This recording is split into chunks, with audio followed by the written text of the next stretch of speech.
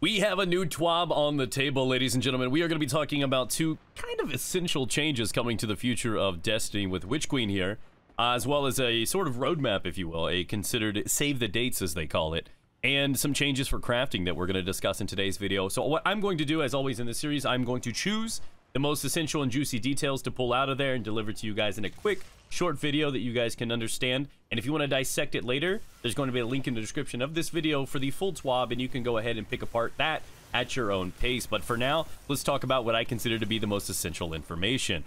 We have a little bit of a roadmap for the next couple of months. They say we have some Iron Banner dates to share, raid challenges to complete, and Guardian games coming toward the end of the season.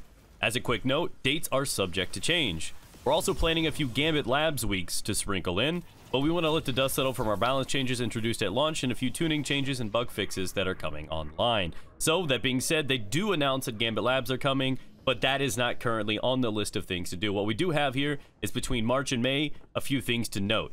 March 15th, this week, we have Iron Banner and a new PsyOps Battleground location. Next week, we are going to be getting Legend PsyOps and Valve the Disciple challenges. April 1st, we're going to have Trials Labs with Zone Capture. April 5th, Grandmaster Nightfalls. April 8th, Trials Labs for Freelance.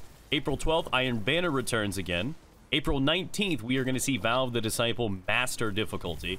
The 22nd, that weekend, is going to be Trials Labs for Zone Capture. Then May 3rd through the 24th is going to be the 2022 Guardian games.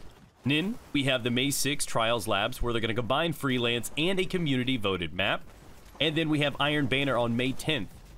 Lastly, we have Trials Labs, where they combine Freelance and Zone Capture back into it on May 20th. I'm really excited for that. That is a pretty hefty amount of content over the next 2 months.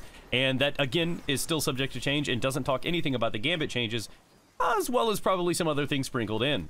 As for the second part of this video, they have addressed some of the issues and concerns that the community has had about some of the crafting stuff. One thing that they mention here is one piece of feedback in particular deals with crafting element caps, as some players have been maxing out their elements frequently. Starting next Tuesday with hotfix 4004, we will be increasing element caps from 250 to 1,000, and for neutral element, the cap will move from 8,500 to 10,000. Not a big change, but will probably matter. What they do say, and this is huge, next season we are removing ruinous, adroit, mutable, drowned, and energetic elements. Only neutral elements will remain. So all of those elements that are on the resonant weapons that we currently use, gone. Absolutely taken out. So all that's going to be left is basically the big boy Ascendant alloys and neutral element. So at the start of next season, we are going to only have neutral elements and Ascendant alloys as our craftable resources. I'm curious to see if they're going to introduce any others or what they're going to do, but I highly expect this is going to have a substantial change to crafting as we know it. I don't know if it's going to affect the economy and the amount of resources we're going to need, but I doubt they're just going to leave us hanging with, we're just going to leave these two things here.